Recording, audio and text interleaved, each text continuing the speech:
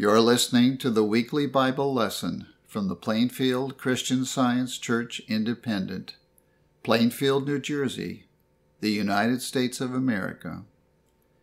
This is the lesson for Sunday, June 13, 2021. Subject: God, the Preserver of Man.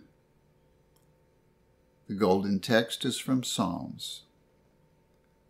The Lord shall preserve thy going out and thy coming in from this time forth, and even forevermore. The responsive reading is from Psalms, 2 Samuel, 2 Chronicles, and 1 Kings. Preserve me, O God, for in thee do I put my trust. I have set the Lord always before me. Because he is at my right hand, I shall not be moved. Therefore my heart is glad, and my glory rejoiceth. My flesh also shall rest in hope. God is my strength and power, and he maketh my way perfect. For the eyes of the Lord run to and fro throughout the whole earth, to show himself strong in the behalf of them whose heart is perfect toward him. Let your heart therefore be perfect with the Lord our God, to walk in his statutes and to keep his commandments. The Bible, Deuteronomy. Ascribe ye greatness unto our God. He is the rock. His work is perfect. Psalm. Mark the perfect man, and behold the upright, for the end of that man is peace. Job. There was a man in the land of Uz whose name was Job. And that man was perfect and upright, and one that feared God, and eschewed evil. Now there was a day when the sons of God came to present themselves before the Lord, and Satan came also among them. And the Lord said unto Satan, Whence comest thou? Then Satan answered the Lord and said, From going to and fro in the earth, and from walking up and down in it. And the Lord said unto Satan, Hast thou considered my servant Job, that there is none like him in the earth, a perfect and an upright man, one that feareth God, and escheweth evil? Then Satan answered the Lord and said, But put forth thine hand now, and touch all that he hath, and he will curse thee to thy face. And the Lord said unto Satan, Behold, all that he hath is in thy power. Only upon himself put not forth thine hand. So Satan went forth from the presence of the Lord. And there came a messenger unto Job, and said, The fire of God is fallen from heaven, and hath burned up the sheep and the servants, and consumed them. Thy sons and thy daughters were eating and drinking wine in their eldest brother's house. And behold, there came a great wind from the wilderness, and smote the four corners of the house. And it fell upon the young men, and they are dead. And I only am escaped alone to tell thee. Then Job arose, and rent his mantle, and shaved his head, and fell down upon the ground, and worshipped. And the Lord said unto Satan, Still he holdeth fast his integrity. And Satan answered the Lord and said, But put forth thine hand now, and touch his bone and his flesh, and he will curse thee to thy face.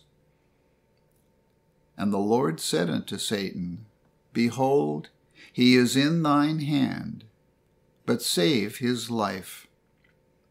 So went Satan forth from the presence of the Lord, and smote Job with sore boils from the sole of his foot unto his crown.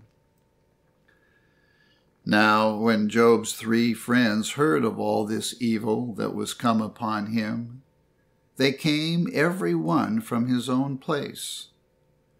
Eliphaz the Temanite, and Bildad the Shuhite, and Zophar the Naamathite, for they had made an appointment together to come to mourn with him and to comfort him, for they saw that his grief was very great. After this opened Job his mouth, and cursed his day. Let the day perish wherein I was born, and the night in which it was said, There is a man-child conceived.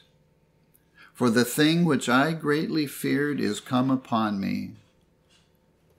Then Eliphaz the Temanite answered and said, Behold, thou hast instructed many, and thou hast strengthened the weak hands. But now it is come upon thee, and thou faintest. It toucheth thee, and thou art troubled. But Job answered and said, I have sinned. What shall I do unto thee, O thou preserver of men? Why hast thou set me as a mark against thee, so that I am a burden to myself? Then answered Bildad the Shuhite and said, Doth God pervert judgment? Or doth the Almighty pervert justice? Behold, this is the joy of his way, and out of the earth shall others grow. Behold, God will not cast away a perfect man, neither will he help the evildoers. Then Job answered and said, If I justify myself, mine own mouth shall condemn me. If I say I am perfect, it shall also prove me perverse. Though I were perfect, yet would I not know my soul. I would despise my life. Then answered Zophar the Naamathite and said, Know therefore that God exacteth of thee less than thine iniquity deserveth. Canst thou by searching find out God? Canst thou find out the Almighty unto perfection? Then the Lord answered Job out of the whirlwind and said, Who is this that darkeneth counsel by words without knowledge? Gird up now thy loins like a man, for I will demand of thee, and answer thou me. Where wast thou when I laid the foundations of the earth? Declare if thou hast understanding. Knowest thou the ordinances of heaven? Canst thou set the dominion thereof in the earth? Wilt thou also disannul my judgment? Wilt thou condemn me, that thou mayest be righteous? Deck thyself now with majesty and excellency, and array thyself with glory and beauty. Then Job answered the Lord and said, I know that thou canst do everything, and that no thought can be withholden from thee. Therefore have I uttered that I understood not, things too wonderful for me, which I knew not. I have heard of thee by the hearing of the ear, but now mine eye seeth thee. And it was so, that after the Lord had spoken these words unto Job, the Lord said to Eliphaz the Temanite, my wrath is kindled against thee, and against thy 2 friends. For ye have not spoken of me the thing that is right, as my servant Job hath. Go to my servant Job, and offer up yourselves a burnt offering, and my servant Job shall pray for you.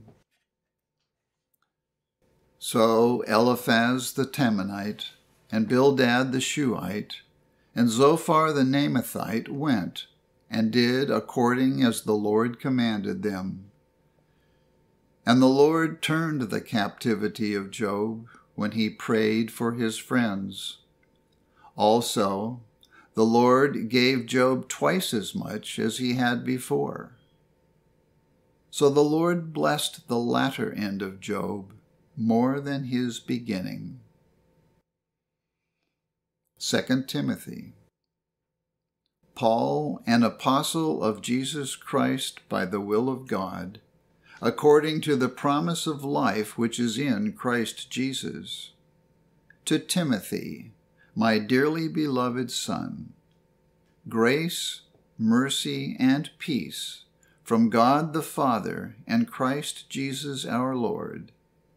For God hath not given us the spirit of fear, but of power, and of love, and of a sound mind.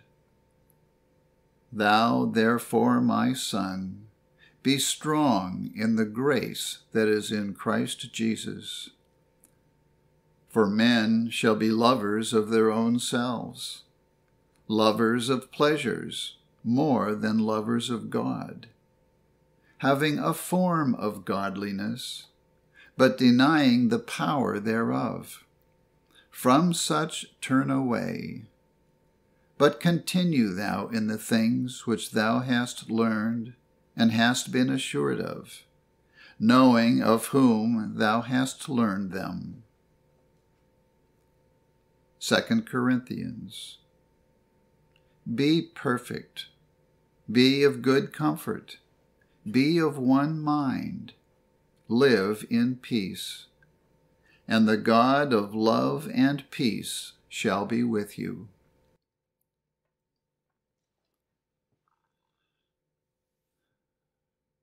I will read correlative passages from the Christian Science textbook, Science and Health with Key to the Scriptures, by Mary Baker Eddy. God is the life or intelligence which forms and preserves the individuality and identity of animals as well as of men. God cannot become finite and be limited within material bounds. Spirit cannot become matter, nor can spirit be developed through its opposite. Of what avail is it to investigate what is miscalled material life, which ends, even as it begins, in nameless nothingness? The true sense of being and its eternal perfection should appear now, even as it will hereafter. Let us remember that harmonious and immortal man has existed forever, and is always beyond and above the mortal illusion of any life, substance, and intelligence as existent in matter. This statement is based on fact, not fable. The science of being reveals man as perfect, even as the Father is perfect, because the soul or mind of the spiritual man is God, the divine principle of all being. And because this real man is governed by soul instead of sense, by the law of spirit, not by the so-called laws of matter. Be firm in your understanding that the divine mind governs, and that in science man reflects God's government. If we are sensibly with the body and regard omnipotence as a corporeal, material person whose ear we would gain, we are not absent from the body and present with the Lord in the demonstration of spirit. We cannot serve two masters. To be present with the Lord is to have not mere emotional ecstasy or faith, but the actual demonstration and understanding of life as revealed in Christian Science. To be with the Lord is to be in obedience to the law of God, to be absolutely governed by divine love, by spirit, not by matter.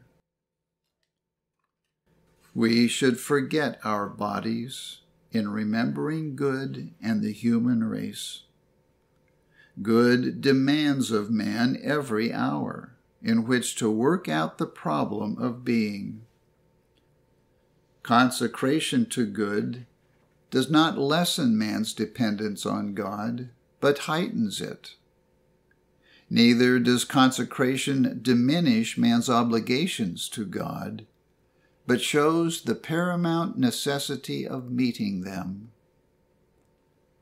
Christian Science takes not from the perfection of God, but it ascribes to him the entire glory.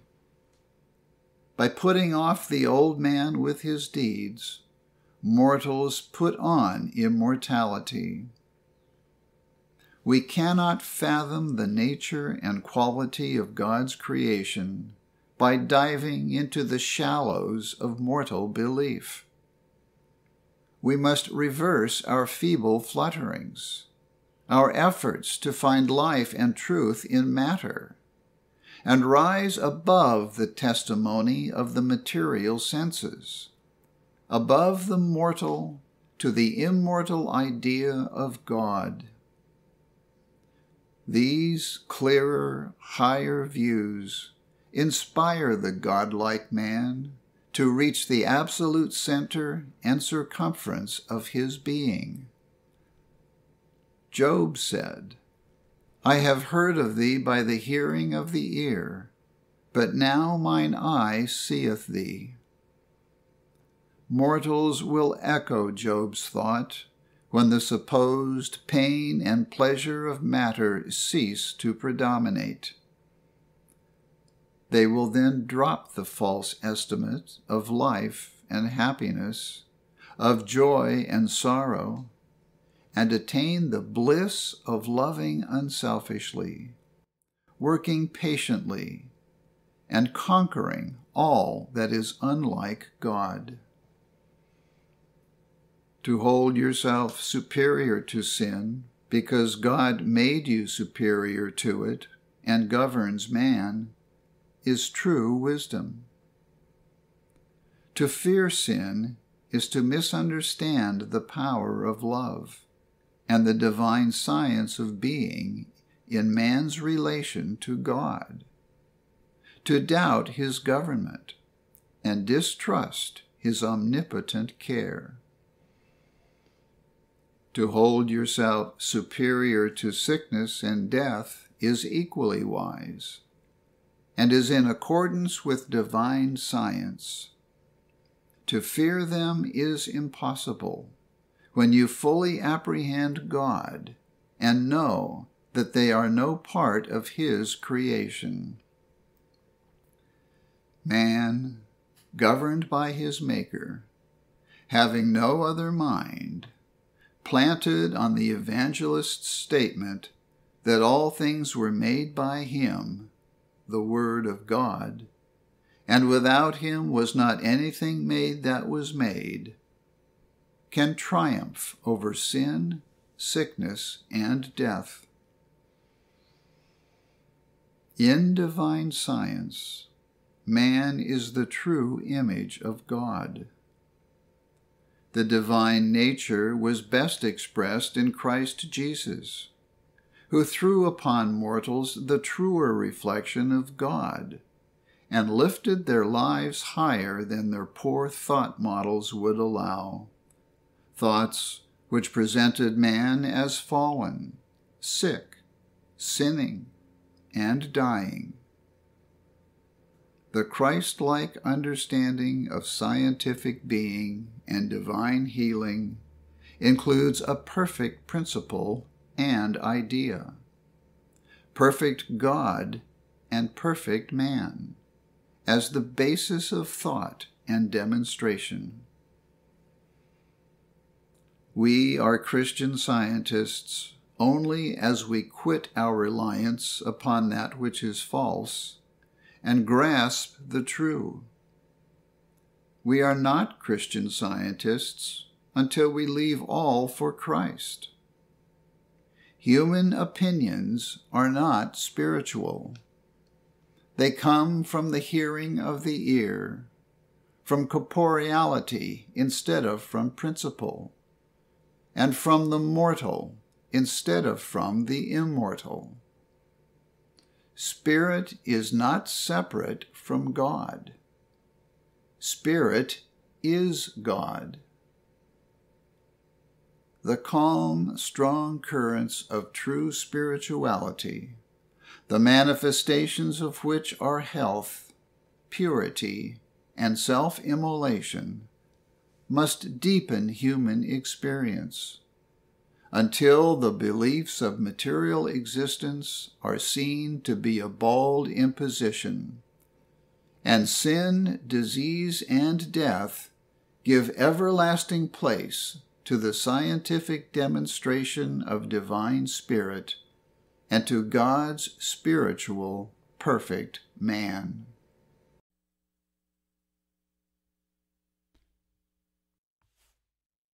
I will now read the 3 daily duties from the Church Manual by Mary Baker Eddy. Daily prayer. It shall be the duty of every member of this church to pray each day, Thy kingdom come. Let the reign of divine truth, life, and love be established in me, and rule out of me all sin. And may thy word enrich the affections of all mankind and govern them. A rule for motives and acts. Neither animosity nor mere personal attachment should impel the motives or acts of the members of the Mother Church. In science, divine love alone governs man, and a Christian scientist reflects the sweet amenities of love in rebuking sin, in true brotherliness, charitableness, and forgiveness. The members of this church should daily watch and pray to be delivered from all evil, from prophesying, judging, condemning, counseling, influencing, or being influenced erroneously. Alertness to duty. It shall be the duty of every member of this church to defend himself daily against aggressive mental suggestion, and not be made to forget nor to neglect his duty to God, to his leader, and to mankind. By his works he shall be judged, and justified or condemned. And from Science and Health. Christian scientists, be a law to yourselves that mental malpractice cannot harm you, either when asleep or when awake. This Bible lesson was prepared by the Plainfield Christian Science Church Independent. It is comprised of scriptural quotations from the King James Bible and correlative passages from the Christian Science textbook, Science and Health with Key to the Scriptures, by Mary Baker Eddy. For more information, please visit our website, plainfieldcs.com. Thank you for listening, and have a blessed day.